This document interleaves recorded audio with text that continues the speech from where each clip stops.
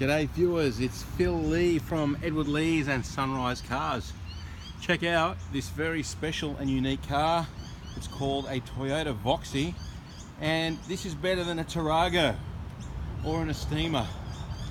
That might be a controversial opinion, but that's my opinion, so I'll give you my reasons. Look at this beautiful boxy shape. The Estima and Tarago, yes, it's aerodynamic and sleek looking, but they've got great big sloping glass windows that heat the car up and kill the interior space. So the Tarago is bigger and heavier, and it's got less room inside. It slurps more petrol.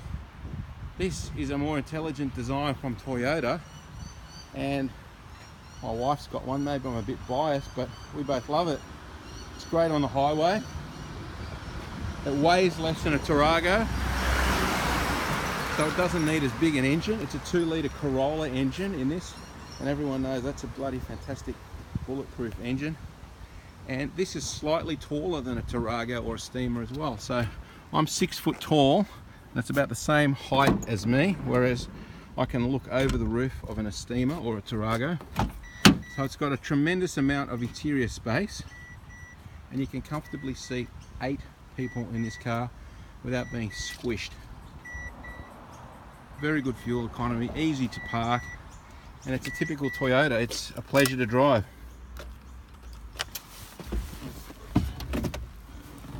It's got an electric door on the side, which is a cool feature. Now this particular one is an 04 model. It's travelled 73,000 Ks. We do have logbooks with the car.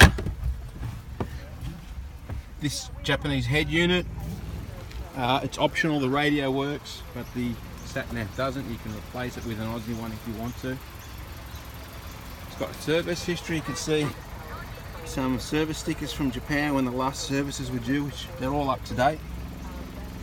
Beautiful thick floor mats underneath. The carpet is brand new. It's got windows in the back, so a lot of you people that are used to people movers know it's a bit claustrophobic. You can't get fresh air.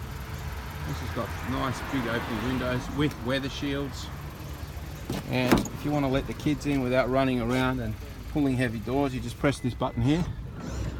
In you get, kids. It's really easy. It's a nice system.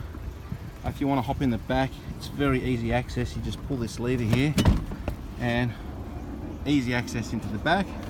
Also another nice feature, look at this, if you want to have a little aisle, you can get rid of this 8th seat here very easily. You can do it one-handed, and you've got a walk-through aisle to the back of the car.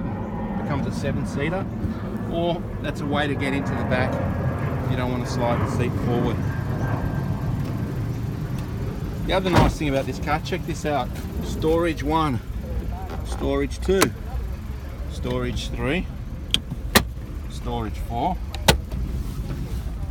storage 5, storage 6, storage 7, 8, 9, sunglasses 10.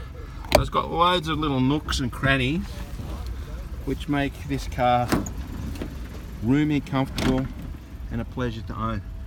And people have asked me, what's this car like on the highway? It's a 2-litre. If you fill it up with a bunch of kids or adults, is it any good on the highway?